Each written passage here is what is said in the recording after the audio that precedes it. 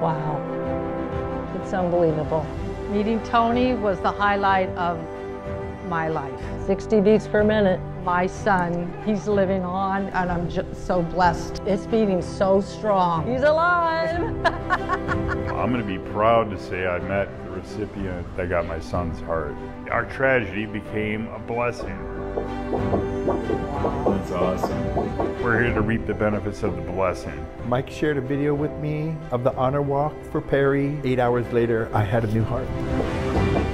He's gonna do better with Perri's heart. From this, we all rise, you know? I'm thankful to you for making that decision. There wasn't a day that went by that Perri and I did not talk. It is so helpful that he's living on, and I'm just so blessed.